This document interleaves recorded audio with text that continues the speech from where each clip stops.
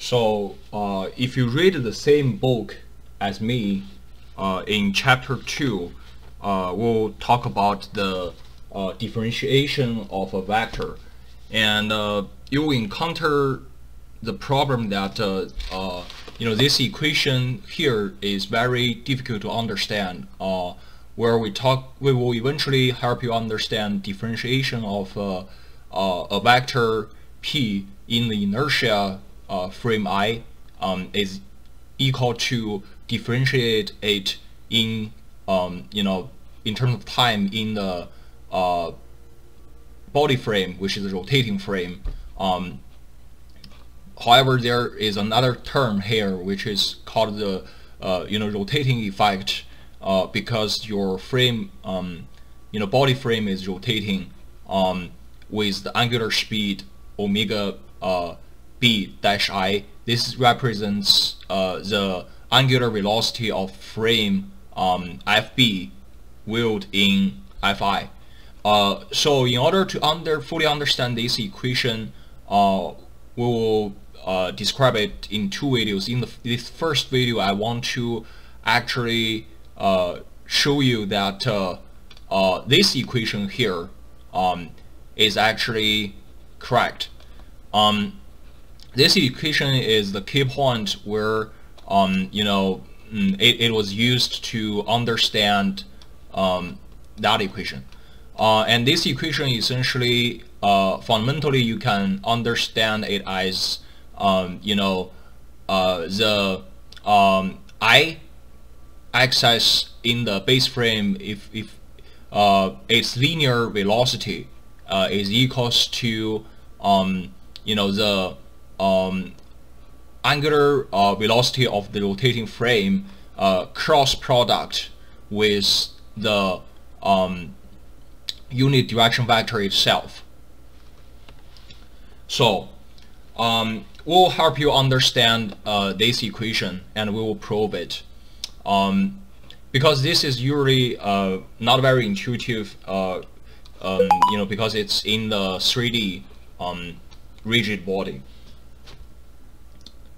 In order to prove this, we will first need to understand how to define the rotation.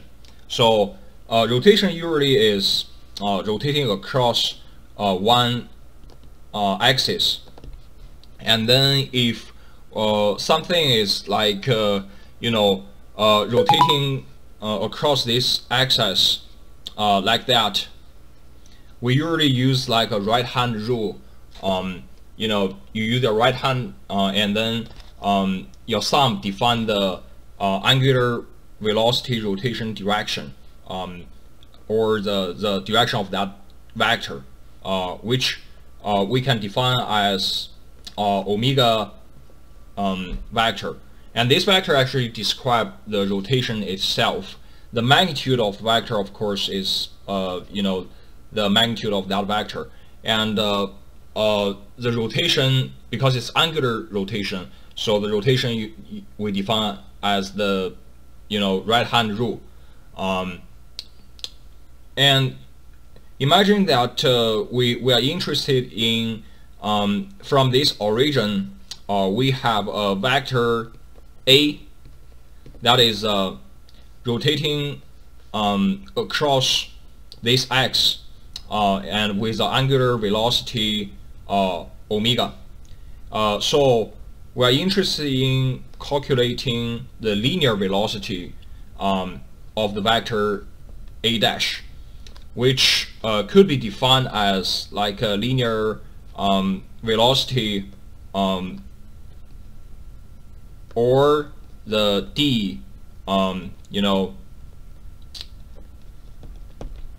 dA dt.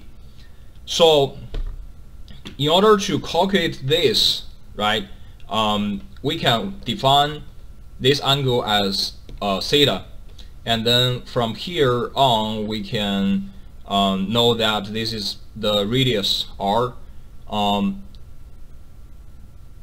And what happened is that this linear velocity v here, right, it is because this is like a 2D, so that is equals to your angular velocity omega multiplied by the r. And I'm not sure if you understand this, but this is supposed to be quite easy to prove, because the displacement is usually equals to I shouldn't use theta to confuse things, but if there is a you know, kind of a pi here, if we have an alpha and then this is L, this is R, your L will equals to alpha times R. And then if we use dl dt, R doesn't change, so d alpha dt is your angular velocity times R, which is your omega times R. So that is essentially what we are using here. So if you agree with me on this, then what happened is this R is equals to the vector A multiplied by the sine theta, actually the magnitude of it, and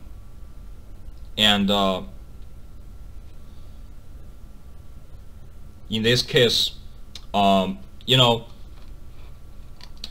the definition of cross product between two vectors is defined as, you know, A cross product B will be A magnitude times B multiplied by sine angle between A and B. In this case, you know, this is really, if we ignore the direction, it will be essentially omega vector cross product the A vector, right? Because we are using like this will be equals to omega times A multiplied by sine theta here. So we sort of proved that based on this, you know, figure, the linear velocity here, or if we only care about magnitude, the linear velocity here is equals to the angular velocity multiplied by R, and it is actually equals to angular velocity cross product the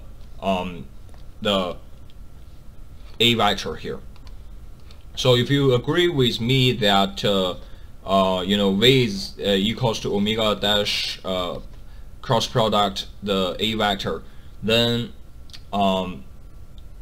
we could talk about why this is the case. Because in this 3D, right, the same thing that this frame will be rotating using you know, the x-axis that is aligned with omega b I, so that frame in green, it is rotating, you know, using this axis as a center axis. And then in this case, there is an analogy almost like you know, this center axis is essentially the axis here, and your magnitude of omega bi will be just omega bi. And then if we are interested in like the linear velocity of linear velocity of IB here, this IB vector, unity vector, will be the same thing as your A here, right? Because both, like all of those three, are kind of rotating using this axis as a center. So it's essentially the same thing that we derived here. In this case, the linear velocity is defined like that, and then your angular velocity is like that, and then you cross product with the vector A, in this case is the vector IB itself. So we sort of proved this equation is the case, and similarly we can wrote the equation for the other axis. Essentially your J in base frame, its linear velocity is equals to this same vector omega b I cross product with your J axis B, and then similarly your K in base frame, its linear velocity is equals to omega b dash I, that velocity, rotating angular velocity vector of the rotating frame cross product the vector KB will gives you the linear motion, linear vector of velocity of the that vector KB itself. So we sort of proved to you using knowledge of cross product as well as some simple math in 2D frame here. Using those, we proved the equation that is very difficult to understand in 3D frame. Next video we'll expand on this and talk about why differentiating a vector in inertia frame will be equals to differentiate in the rotating frame plus a rotating effect. Thanks.